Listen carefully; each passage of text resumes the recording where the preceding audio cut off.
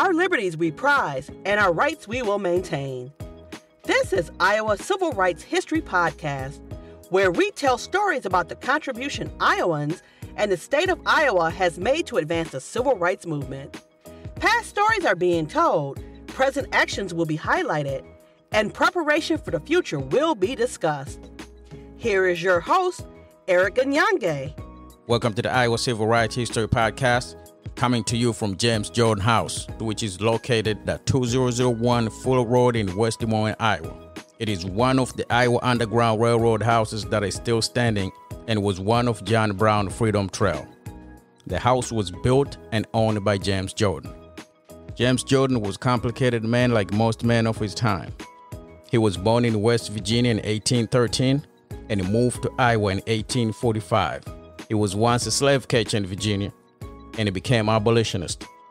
He was Iowa state lawmaker and he was federal lawbreaker. While he was making law in Iowa state legislature, he was also breaking the Federal Fugitive Slave Law Act by assisting slaves to get to freedom. He went even farther by helping and assisting the infamous John Brown to do the same. I came to the James Jordan House today to understand a little bit about this man, his life, and his thought process.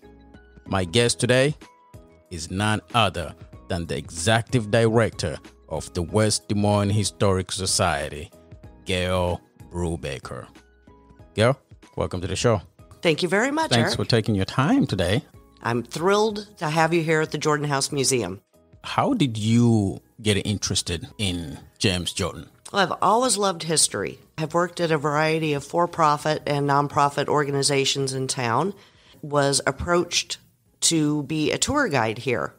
Studied the script, practiced, and all of that, and then it just worked out in pretty rapid succession that I was able to gain new positions, and now I'm the executive director for the West Des Moines Historical Society, owns and manages this museum and a one-room schoolhouse museum that we have just down the street. What's the school museum? It is called Bennett School. It's one of the very last country schools or one-room schools that was built here in Polk County. It was in danger of being torn down in the late 80s, early 90s. So the West Des Moines Historical Society worked with other groups, organizations, and the West Des Moines School District, and we picked it up and moved it next to Jordan Creek Elementary. At one point, Iowa had over 14,000 one-room schoolhouses, but they're not needed anymore with consolidation and things like that. So they wanted to build a car wash where Bennett School used to be, and we wanted to save it. And it's really a great piece of history because it's right next to an elementary school, so we can do this great comparison contrast between education then and education now. Interesting. And there's still plenty of people who went to or taught at one-room schoolhouses because it's not that far away. Bennett School was built in 1926 or 1927. So actually, when they moved it, they were able to interview a bunch of people who did go to school there. And we have all of their stories that we share with folks when they come on a tour. Oh, wow. And I'm sure schooling back then is completely different than school we see today. Yes. Even something as simple as the blackboards. There are kids who have never written on a blackboard with chalk. And they think that is just... They might not even know what that is. That's thrilling to them. It's one way to get them to be quiet. You threaten to scratch your fingernails down the chalkboard. All the adults in the room just cringe and cover their ears, but the kids don't know what that sound is. So I take great pleasure in introducing them to that sound. Yeah. How long you been the director of this museum? Well, I've been here 6 years. I've been the executive director for about 3. Okay. I am one of 2 employees.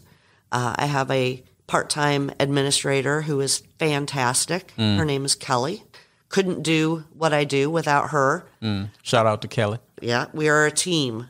And I have a wonderful group of tour guides who are smart. They love to learn new things. So one of them is taking classes at Drake. She had an African-American study class. Every week I'm getting sent links to videos that the teacher... Did you know about this? Oh my gosh, I feel like I've taken the class. But she, this is the kind of stuff they do. We wanted people who are doing tour to be super excited about it. Yeah, and they are. Yeah. And it's, when we were closed to the public for those 2 months, obviously we didn't do any tours. So the tour guides didn't get to tell the stories. And that's half the fun. Because we go off script. Oh, yeah. And everybody has something that they're more passionate about. Yeah. I've got one person who loves architecture. So she's pointing out different aspects outside that are modeled inside, and and I'm like, okay, that's nice, but here's what I think is really cool. So you're never going to get the exact same tour, but I mean, there's basic information that everybody knows and has to pass on. But I'm really passionate about like the photograph of Cynthia in the parlor and why people didn't smile when they had pictures taken at that time. And I think there are important lessons about how you are recorded for posterity in that. What it takes for somebody to be a tour guide? You have to be reasonably independent. You have to be willing to learn the script, even though, as I said, everybody takes from that. You have to get the basics down. Okay. You have to like to talk to people. So the script is what you created about what this house is about? Exactly. Every room, the key points or things that we need to get across. It is not just reciting names, dates, and numbers. It is telling stories and I really try to bring the humanity of the Jordan family forward, because at the end of the day, these were real live people who laughed and cried and bled, weren't that different from you and me. Yeah, that's true. That's very true. So, James Jordan, who is the man owned this house. Who was James Jordan? If you have to tell somebody that never heard of him. He was one of the influential early Iowans. He was one of the very first permanent Anglo-European settlers to central Iowa. He was a deeply religious man. He was Methodist, and part of a lot of their teachings were abolitionist meanings or causes. They, along with Quakers and Calvinists, had a very strong belief in abolition. He is a man who was originally from Virginia. It's a part of the state that is now West Virginia. When his father died, his mom got all the kids together, many of them adults with their own families, and they made the decision that there is no way they could continue to live in a state that allowed slavery. He made his way west and ended up here in the territory of Iowa, and went on to be a state legislator, Polk County supervisor. He is the reason why we have Valley Junction, because he worked with compatriots to bribe the railroad to come here and gave the land that we now know as 5th Street, as Valley Junction. Oh, wow. He built the first public schools, built a couple churches, so he was very community-minded and wanted to give back. He moved from Virginia. Yes, sir. The hotbed of slavery.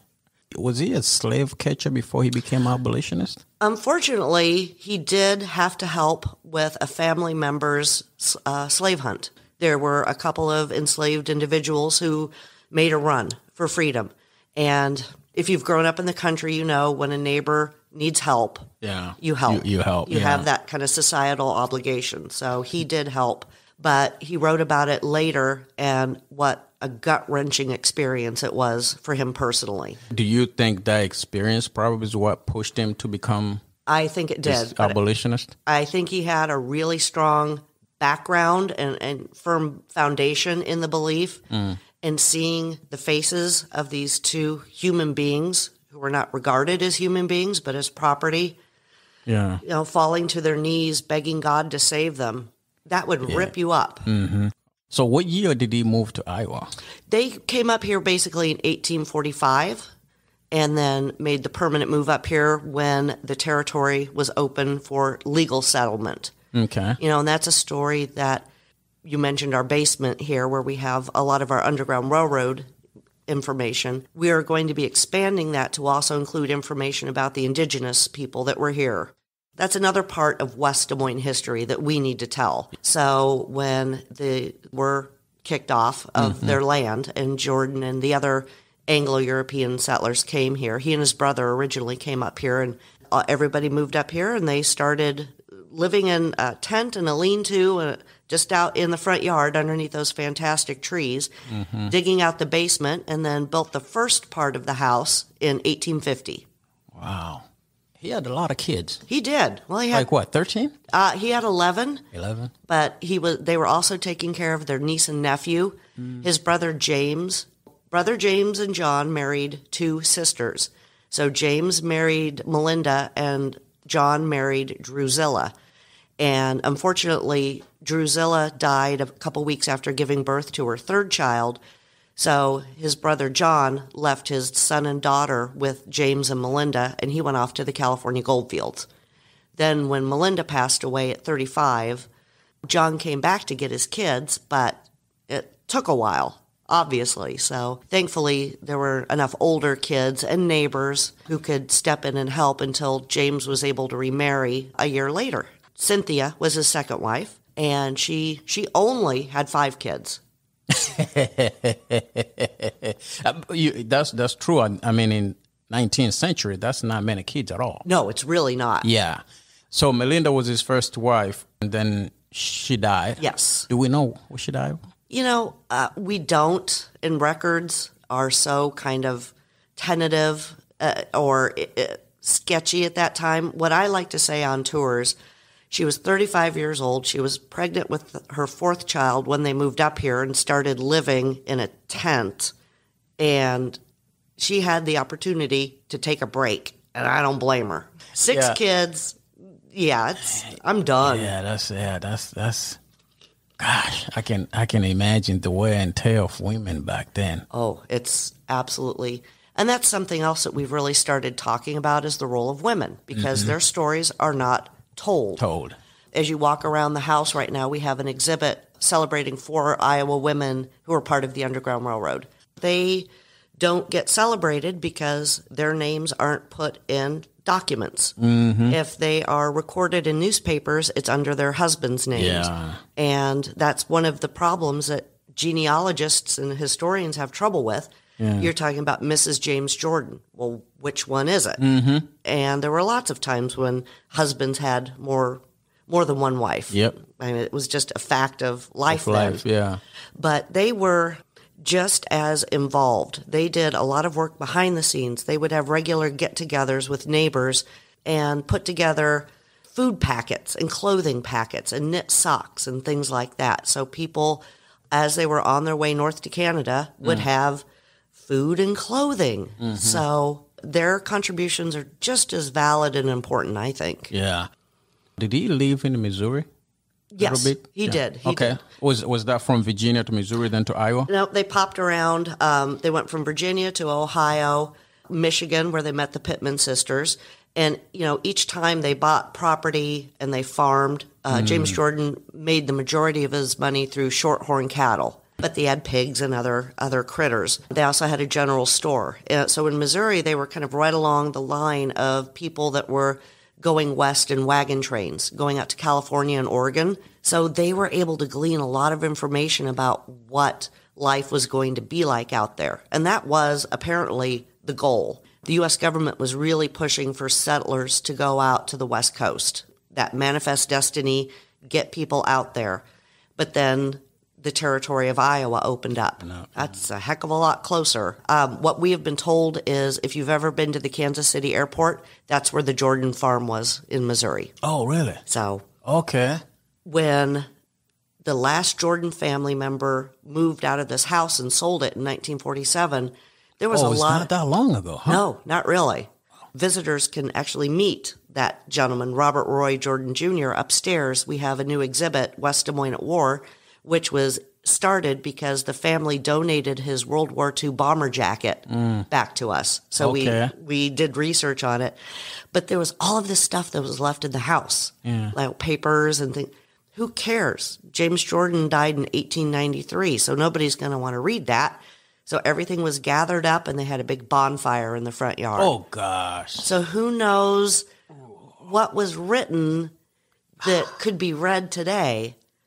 So that breaks my heart. That's one of those. Could I go back in time and start smacking things out of people's hands? I cringe when I hear that. Oh, it just. Ooh. But there are still Jordan family members around who have some papers and letters, and I've seen photocopies of them, and I hope that they make their way back here to the West Des Moines Historical Society, because we want to share this history. Yeah. One of the things we really pushed last year, we were in the middle of history. COVID was horrific tragedy, but it was also history. So every single person was living an incredibly rare, valid experience. So we really pushed people to keep diaries, video diaries, or write things down, or artwork, or save your kids' homeschooling schedule. And they sent them to us, and they are now part of our permanent record.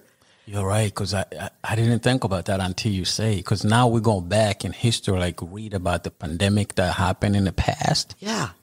If people didn't keep the record, we wouldn't know much about it. No, not at all. Yeah, because we don't look at this like historic moment. No, we're just trying to get through each and every day. But 100 years from now, it's going to be. It's going to be really important, and they're going to want to know how do we deal with you went from, going into the office 8 to 5 to working remotely and being a school teacher. Yeah. That needs to be remembered and celebrated, because, oh my gosh. We survived it. Yeah. So that's really one of the pivots that we have done in the last couple of years as a historical society. Share the lessons of what we learned, but also understand that we're making those lessons now for the future. Yeah. And we all have a responsibility, because we're all part of history. It's you and me and everyone else. Oh, yeah, that's true. Now, talking about history, do you think James Jordan knew he was making a history, or he was just do what he had to do? I don't know if he thought about it in those terms. I mean, he was an incredibly successful businessman and very influential. I don't know if he had the thought of, are there going to be two people sitting at my dining room table talking about me? Yeah. That's really hard to say. Yeah. Oh, was even thinking about this house would still be standing. No, I today. Bet. And it's kind of a miracle that it is. Yeah. Because it was in such bad shape that in 1970, the city of West Des Moines was going to set it on fire as a practice burn. We don't respect our history. Yeah. And I understand, because it was apparently in really bad shape. It had been used as hay and grain storage for a dairy that was across the street. So the rats and mice and raccoons were apparently pretty happy in here. One of the artifacts we have here in the house is a lithograph of Abraham Lincoln, which apparently hung in his office until he died, which was, again, 1893. If you are worried about bringing potential business partners into your home and you have a picture of a man who was absolutely despised by half of this country, I think that shows a strength of character. Yep. I don't care if you don't agree with me on this. Yeah, this is what I believe it. I was a Whig. I'm a Republican. If you don't like it, get out. So that's one of those lessons that objects can teach us. You look at it, and it's a picture of Abraham Lincoln. But when you start thinking about the context of it, there is more there that's saying about the person who owned it and lived in this house than just a framed object hanging on a wall. You probably say, you can counsel me if you want to. Yeah. Yes. I love that attitude. And I'm projecting a little bit, I know. But if you're trying to hide what you're doing, you're not going to have something like that up on your wall. So you mentioned a little bit about the Native Americans that he played part of helping them to get their land back. Talk a little bit about that, because that's the piece I did not know anything about him with the Native Americans. The Meskwaki and Fox tribes, I believe, are the only ones who have been able to return to their traditional homeland, and they purchased their land back. I don't know of the years of that exactly, but James Jordan was in the Iowa legislature at the time, and he supported the legislation to legally allow them to purchase their land and move back in to territory that they had been forced to give up through treaties with the U.S. government. Yeah. he was the lawmaker Mm-hmm. and also the lawbreaker at the same time. How do you make of that? I think it just speaks to the complexity of human beings. That's a lesson that we teach a lot to school groups that come in, rule breaker versus rule maker. Which way is more effective to create change, positive change in your world? You know, he was able to make laws that benefited the indigenous people. On the other hand, he did not agree with the Fugitive Slave Act or slavery. So It was breaking that law. yeah, but what could he do on a federal level? I mean, he helped write the first constitution, the first state constitution, which states clearly, no loopholes, there will never be slavery in Iowa.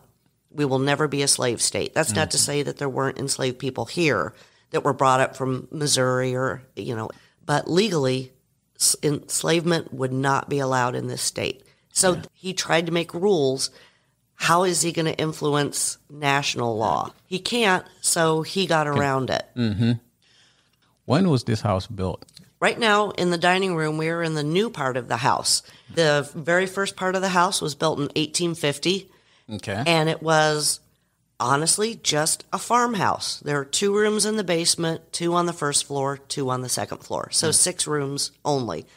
1872 is about the same time period, coincidentally or not, that the Iowa Governor's what we now know as the Iowa Governor's Mansion, Terrace Hill, was built, and Hoyt Sherman was building his amazing house in what is now known as Sherman Hill. James Jordan was contemporaries, friends, working partners with a lot of these people. And when you compare Terrace Hill with a 6-room farmhouse, it's not quite up to standard. And it's also about the same time that his oldest daughter was getting married. So that's when they added the 10 rooms on to make it 16 rooms. Okay. And this is the one of the 4 houses that are still standing for the Iowa Underground Railroad? Yeah, I believe that. Okay. Part of the John Brown Freedom Trail. Yes. Yeah. There are a lot more locations that are on there, but it's towns like Dalmanutha that are just a wide spot in the road and a plaque now. So I think that's why the house is important. Yeah. I mean, architecturally, it's fantastic, but it is a visual symbol for the fight for freedom. Yeah. Now, this was one of the route for the freedom seekers or slaves. Yes, sir. This house.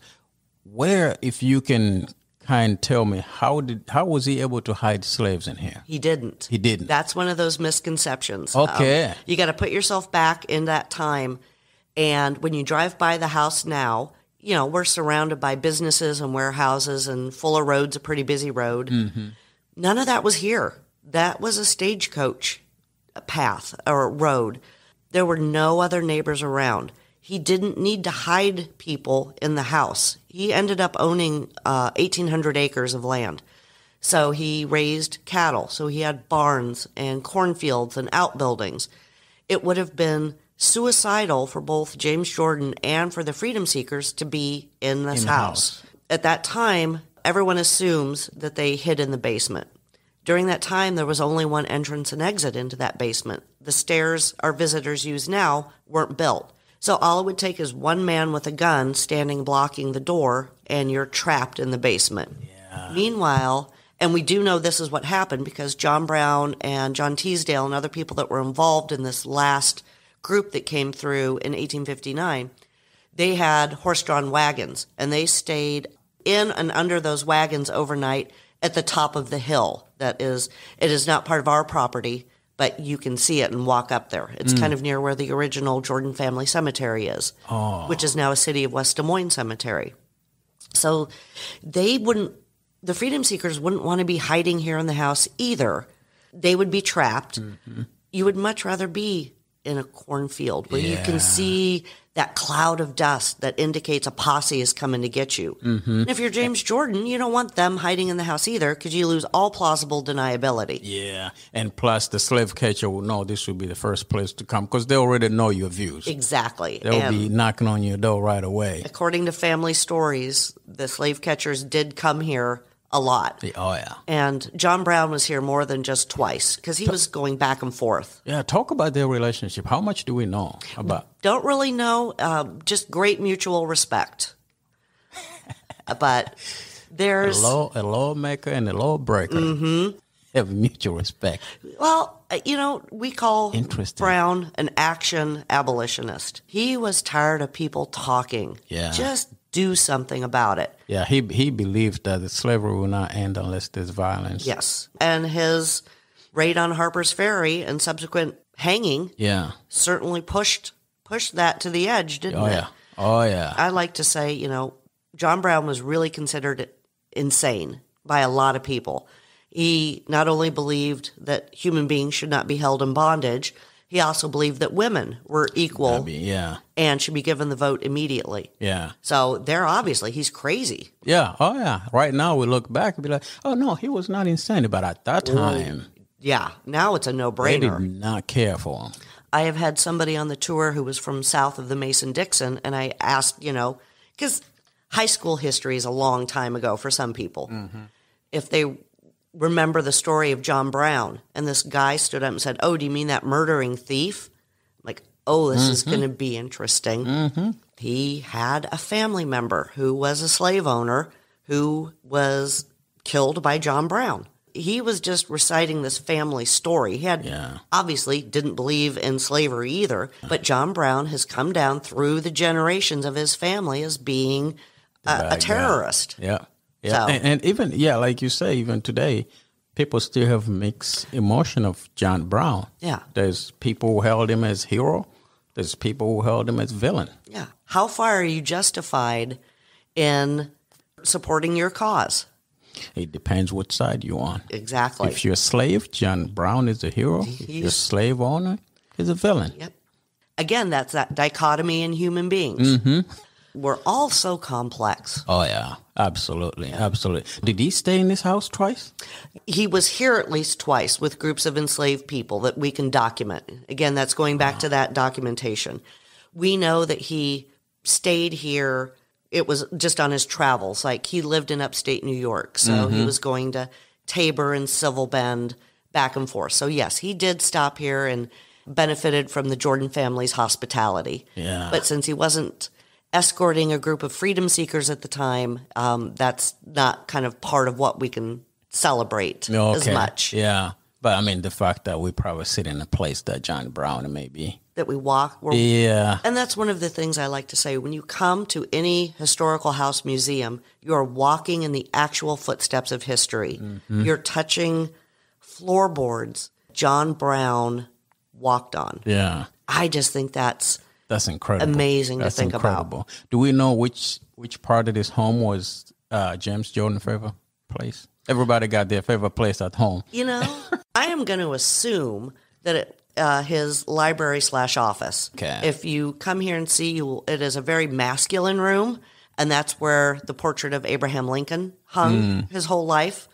I'm going to guess that would be, and it's the only room other than the kitchen in the basement that has a fireplace. Yeah. So I can see in the winter it being a really cozy place. And actually, the modern kitchen and his office were their own separate buildings before 1872 when the rest of the house was added to. Okay. So it was important to him to have that space for meetings early on. We touched a little bit about his wife, his first wife, Melinda. Back in 19th century, when James Jordan doing all these activities, if he's hiding slaves at this barn or this barn, she had to know what's going on because she controlled the kitchen. Yes. What else do we know about her? Very little, because their thoughts weren't recorded. That's not to say never. One of these women of the Underground Railroad, Dr. Julius Stillman, she was one of the very first women in the country to get a medical license. And she was in Iowa as part of the Underground Railroad. Her stories were written down, but that is really rare. There is one person, this is kind of a side project that we've been working on called Forever Free, and it is a project to identify people and places that are part of the Underground Railroad. And we're focused on central Iowa. So it is a mentoring project where we have historians help very high-level high school and college students do this amazingly technical research to discover these people's stories. So, I mean, they're sorting through birth records, death records, enlistment records, and discovering these stories of freedom seekers and people here in Iowa. And I'm hearing stories about people I have never heard of before. All but one of those is a man. The only one who is a woman, Delia Webster, is very well known. She was called the Petticoat Abolitionist. She wrote a book after she went to federal prison for being part of the Underground Railroad. That's how we know about her. But when you go look around these old cemeteries, you will see headstones where the husband and wife are buried. The wife's name isn't on the headstone. All it says is wife of John Smith. She doesn't even get her own name on a headstone. How much oral stories somebody like Melinda did have, we lost it. It's sad. And, you know, the Jordan family, when they come here for reunions and stuff, we hear some of those stories, but we can't tell them in an official capacity because it's a family story and oral tradition. Yeah. You know, there's a fantastic one about James Jordan and John Brown and the sheriff. I love that story. I can't tell it to visitors because I've got no way to prove it. So when the mic is off, I'll tell you. Okay. Now, why should we care about this house? Why don't we just, this is a nice spot. We can bulldoze this house and build ice cream parlor here. Okay. It would be nice. Do we do that with all of our history? Interesting question. I would like to think as a society we know what is worth celebrating. And I don't necessarily know that a physical object is critical to telling the story. Yeah. But I think this story is really important to remember. If it went away as a house, which it almost did, just as a building, that would suck from a historical standpoint because this is one of the very oldest buildings in the whole county. As a visual reminder of Iowa's place in history and that there are people who are willing to break unjust laws to help fellow human beings, I think this house is critical. I think about the other spots that are part of the John Brown Freedom Trail and the Underground Railroad that don't exist anymore. 30-year-old plaque that hasn't been washed except by the rain, and nobody stops by and sees it. Are their stories less valid? No, but the stories don't get told.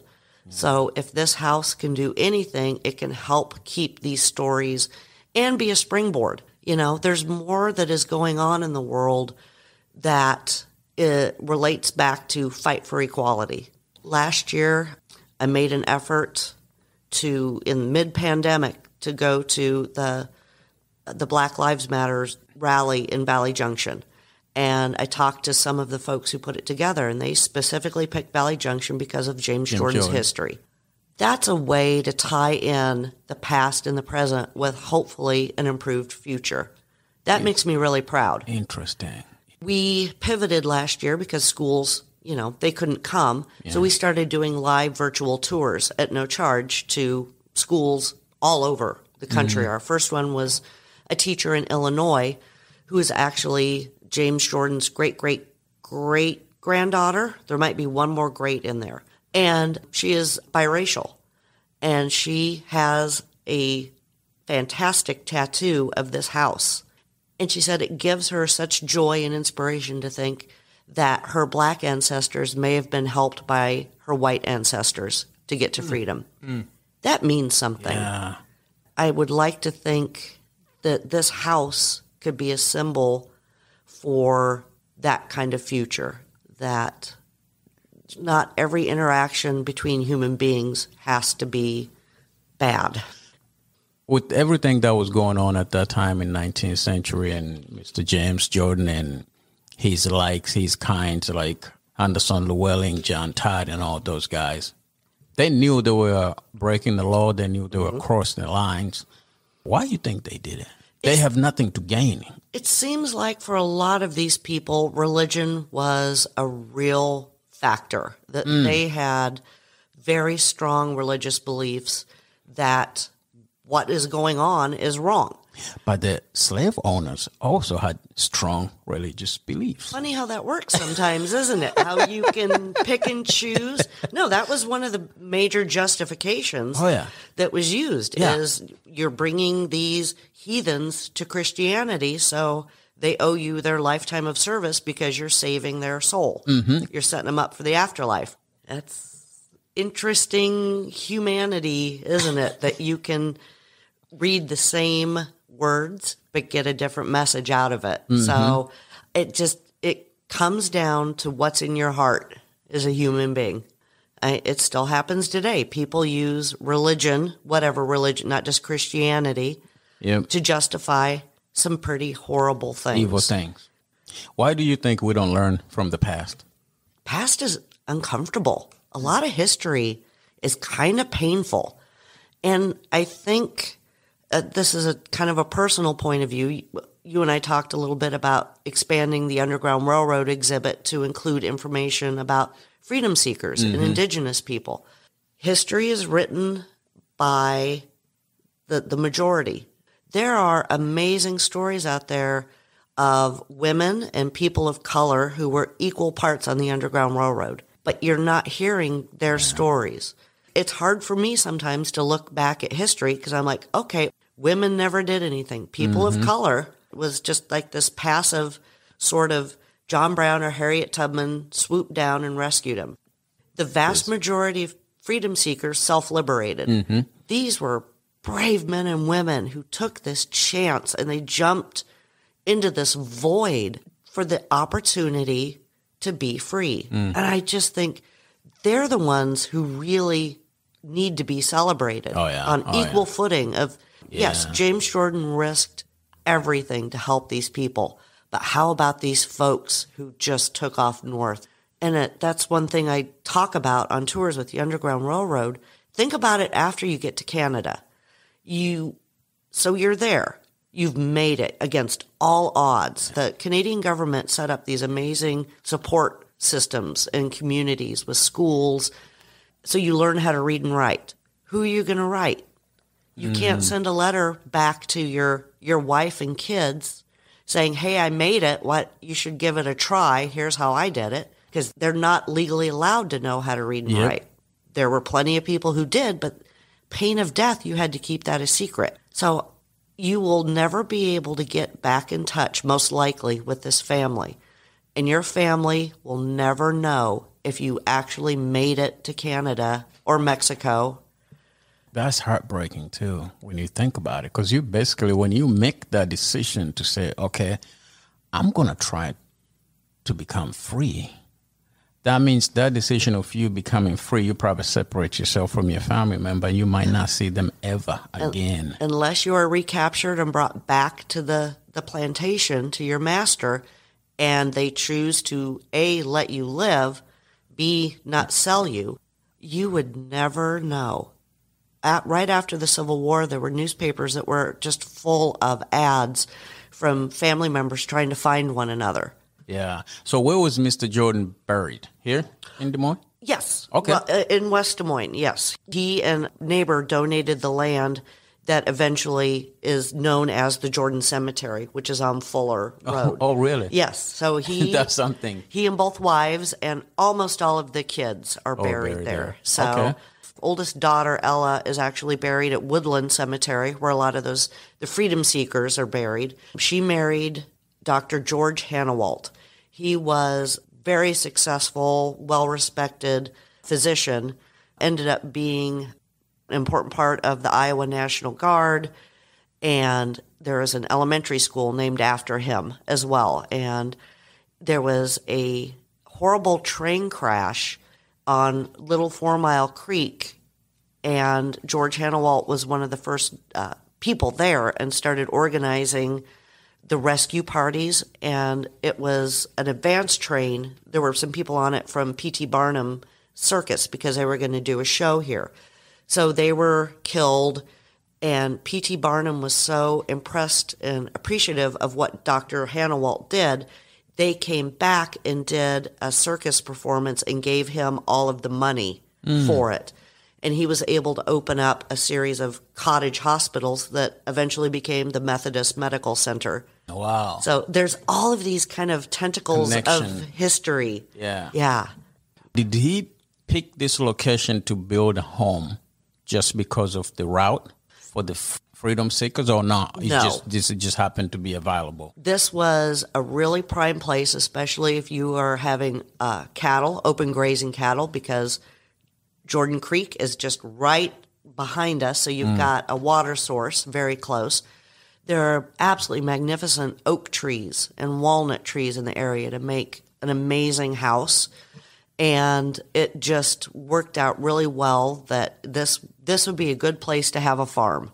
And his brother got the same sort of area about 10 miles away, so they were very close to each other. Should I assume that everything in West Des Moines named Jordan, they named after him? Like Yes. Jordan Creek Mall?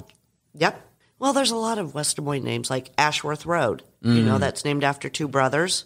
Okay. I'm going to need to start thinking about that. Yeah, there are a ton of E.P. True Parkway. E.P. True Yeah. was a person. Okay. He was a city manager, I believe. So, Okay. Yeah. If James Jordan woke up today and see the way we're living as a people and the relationship we have with one another, what do you think his thought will be?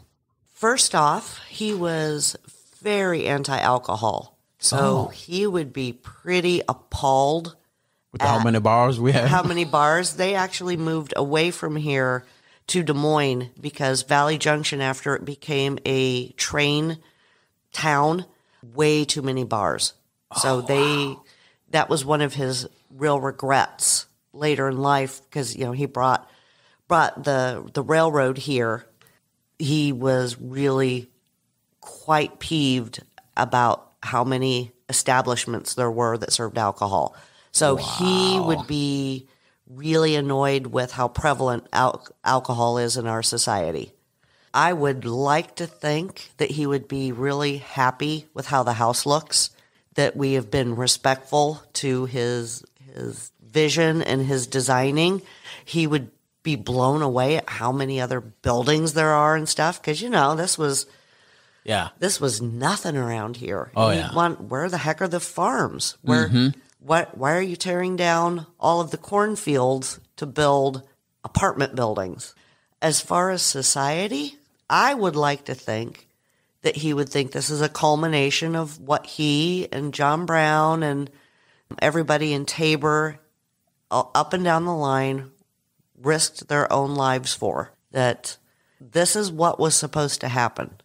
This, again, is that kind of complexity of humanity. Not every abolitionist believed in equality. Mm-hmm. There were people who were part of the Underground Railroad because they knew that the economic model of slavery was not going to last. It's not viable. So when that went down, there were going to be all of these people who they didn't want to have living next door. So Canada wants them, take them. Send them to Canada. Or let's establish Liberia and ship them off there. Mm-hmm. So some people were part of the not in my backyard abolitionist movement. Yeah. I wonder what James Jordan would say when he realized there's electricity in his house. He would probably be so freaked out. But from what I have heard, the last Jordan family member lived here until 1947. So when they moved in before that, the wife, one of her requirements is that it would be electrified and have indoor plumbing. So it wasn't kind of updated until the 40s. Take us back, actually, when you give people a tour in this house, how people lived in the 19th century. Because we were looking at that kitchen, the so-called washer. Just give little highlights of that life was, because some of the stuff I cannot picture myself. That you use the same water to take a bath that everybody else did before you. Yeah, I am a wuss. I mean, I go camping, like honest to God camping, tent, things like that. I'm used to being grubby and smelly for a couple of days and cooking over a campfire and all of that. Day in, day out, I wouldn't make it. I just can't even imagine what that would be like. I mean, you, especially if you are a woman, you are getting up. Hopefully you've banked the fire in your cook stove well the night before, so you don't have to start from scratch. But you still have to clean out all the ashes and all of that. That's why you have a lot of kids. Yeah. Get a kid to work on going out to the well and hauling in some buckets of water so you can start cooking your first of 3 meals a day. And I don't know if you've ever cooked on a wood stove. No. There is a science to it.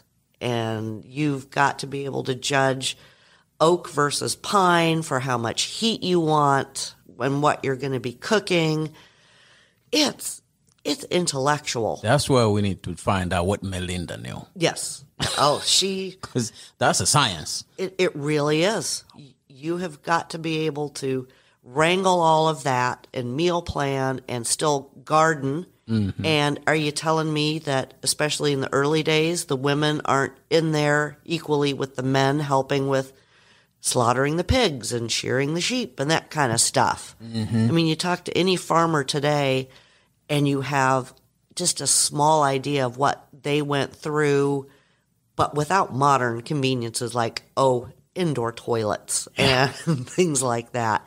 You are cooking constantly, trying to keep people alive because there's no tetanus shots. Mm-hmm. There's no penicillin. Mm-hmm. You know, Bobby has a sore throat on Sunday, and by Saturday, he's laid out in the parlor.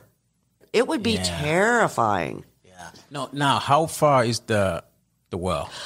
What we think is we have kind of a replica or a duplicate well out there that's where it was. So not that far away. Okay. But think about now, we're in a drought.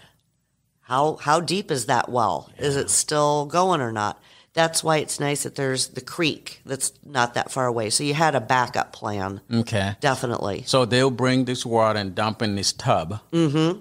And they will take a bath. No, they didn't dump it in the tub because that'd be wasteful. You heat up the water and you get a couple cups of it. You pour it over your head, you wash off, you rinse off a couple more cups of water. So now you've got, 2 inches of water in that tub. Next person comes in, stands there in the water, does the same thing. So now you got 4 inches of water, and you just keep the next person down the line is just kind of squatting in the tub, washing off until you get to the baby, which not everybody did it that way, but a lot of people would wait till everybody else had bathed, and then you put the baby in the water because babies tend to go to the bathroom when they hit the warm water. So you're not going to start off with that. That is allegedly where the phrase, don't throw the baby out with the bathwater, comes from. You could lose your baby in that mucky, murky water that 12 other people have been adding to. Mm-hmm. Oh, my goodness. And I'm assuming probably, like this place, maybe James Jordan was going to go first. That's kind of what we are thinking. That's pretty traditional. Men go first. Yeah, and then wife. Yep. Oldest son, oldest daughter. Ping-ponging your way down. You're the last one. You're going to be in everybody's water. Yes. Oh. And then, so you got an outhouse that you're using, but it's the middle of January in a driving snowstorm. You're not going to want to go out to the outhouse. So that's why everybody has a chamber pot under their bed. So you use your chamber pot. And, if you're James Jordan or Melinda or Cynthia and you got kids, get the kids to do it. So allegedly, that was the job of the youngest child in the family. When they got old enough to be able to carry the chamber pot and not spill it. Yeah. Because that's the important part, is the not spilling. Spill. If you were an only child, you would never get away from that job. You would be so excited when your younger sibling got to the age that they could take over chamber pot duty. Now, it makes sense, though, why they would have that many kids back then. Yeah. Because there was a lot of work. Oh, gosh, yes. Especially on a farm. Yeah. Kerosene lanterns, you got to wash the glass part of the lantern every day because it gets smoky, and that cuts back on the amount of light. So you got to be climbing a ladder and cleaning these lanterns and refilling them and polishing the stove because you're cooking with coal or wood, so you've got ash and smoke. They had to go kill something out there, bring it home, and I'm sure almost all these guys were hunters. Oh, they'd have to be. Yeah. Oh, yeah. And in fact, in James's office, one of the artifacts we have is a rifle that was given to James from John Brown. And what a useful gift that is, because you're defending your property and you're going out and finding dinner. Because at that time, how many houses do you think there was around here? The nearest neighbor was 15 miles away. So, no, he was on his own. One of the first winters they were here, the very first winter they were here, it was really mild. But a couple years on, it was a really hard winter. And James and a bunch of neighbors had to get together and go on a wolf hunt. The winter was so bad, all of the deer and rabbits died, and wolves were coming into the farm areas and taking chickens and cattle to eat because they were starving. He got pretty bit up. They were on a raccoon hunt, and he reached into a tree stump to get a raccoon that he thought was dead and wasn't, and it ripped him up. Oh, gosh. So, yeah, there were dangers just everyday life, much less, ravenous critters. When you look around today in Iowa, maybe even in our Iowa legislature, who would you compare to James Jordan? Or even in society? Look around us. Who would you say, oh, gosh, yeah. You know who I really admire greatly is Jimmy Carter. There is somebody who has taken his notoriety, his influence, and done amazing things for Habitat for Humanity. And he is a deeply religious man. His soul compels him to help the less fortunate. Politics aside, I'm not talking about politics. I'm talking about what this man has done, well, and his wife too, with their lives after the White House. They could have done, think of what some other former presidents they could be paid $1 million for speech. Exactly. Yeah. So those people are out there still doing the hard work. What lesson this house is teaching us and James Jordan is teaching us today? I think one of the lessons is it's never wrong to do the right thing. Ooh, that's powerful. I understand that he was a rule breaker. I get it. What rules? Examine yourself. What rules are you willing to break? Because in your heart of hearts, you know they cause undeniable harm to a fellow human being. I think we have to have that opportunity to have self-reflection. That is why history is important. It offers us this opportunity to look at our own lives, parallel decisions that people 170 years ago made, and decide, are we willing to make those hard decisions about our society, our community, and our world? And that's why to preserve historical places is very important. Yes. You have to have context. This is an amazing building. It is nothing without the story. And the building helps us tell that story. So that's why preservation of these sort of homes is critical. Amen to that. Anything else you want to add, Gil? I just want James Jordan. Come see us. Come learn about this house. Where can we find you? Look at us at wdmhs.org. I am personally really proud. We have new exhibits here since probably even last time you were here. That's been a real push for us we're the West Des Moines Historical Society, so we have exhibits that celebrate the people and the places and the things that happen that make this part of Iowa fantastic. The railroads coming here pushed racial integration with the Mexican Americans and the Mexicans and Slavic people and African Americans coming up here to work on the railroads. Yeah. We are diverse because of actions of people like James Jordan. Yep. So I love that. Amen. Amen. Do you guys have a Facebook page people can follow you? Oh, yes. Yep. Okay. Look, West Des Moines Historical Society. Okay. That is probably the best place to find out updated information on tours and special events. We're really proud. We are able to now offer American Sign Language on private tours. People just have to give us a couple weeks notice so we can get somebody hired at no extra charge. We're going to start offering free monthly kind of public ASL tours to getting people access. I think a lot of us last year who don't have an obvious physical situation, disability, finally understood what it's like for many of our brothers and sisters who can't go to a museum, who can't because they can't hear what the tour guide is saying. So that's why we're doing ASL. We are looking into descriptive tours for people with vision loss. We can't put in an elevator to the floor, to the second floor, to the basement. So we're going to be doing a video that has a descriptive service to it. So people with vision loss can tour the house. That's going to be what our future is including everybody in this learning opportunity.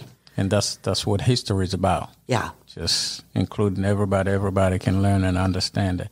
How can the society and the community support you guys? Become a member. Okay. You know, this is a story as old as time. Funds are not that prevalent for history, even though we do pretty critical education to thousands of school-age kids every year.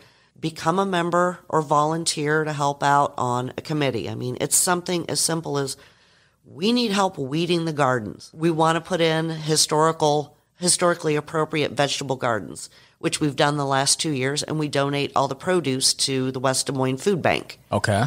Come help us weed. Yeah. It's hard to find folks sometimes. Volunteer. But yeah, if you think the lessons and the mission are important, become a member. It's $25 a year to be a member. Oh, really? And you help us keep the lights on and the doors open. Is there any book about James Jordan that has been written? Yes. There is a local author, Louise Gately, who's written a book about his life and times that delves more deeply into his family's history. Okay. And we have copies of that here at the Jordan House for purchase. Okay. And if somebody needs the book, can they get it anywhere else, or they just need to call the house? They can, but we'd rather have them buy it from us. From you, okay. Got you. Got you. Okay. I'm not going to send business elsewhere. I mean, come on. I mean, as long as the author's still making the money. Yeah. That's good. Yeah. Well, Gail, thank you very much for your time. Thank you for what you do, and I appreciate your time. I appreciate you coming here and talking to me. I think this is the way to get people to know about the awesomeness that is Iowa. Absolutely. And we're going to make sure people know by telling the stories. Wonderful. Thank you. That's it, man. That was Gail Brubaker, the Executive Director of West Des Moines Historical Society. Thanks for listening to the Iowa Civil Rights History Podcast. Until next time, be safe.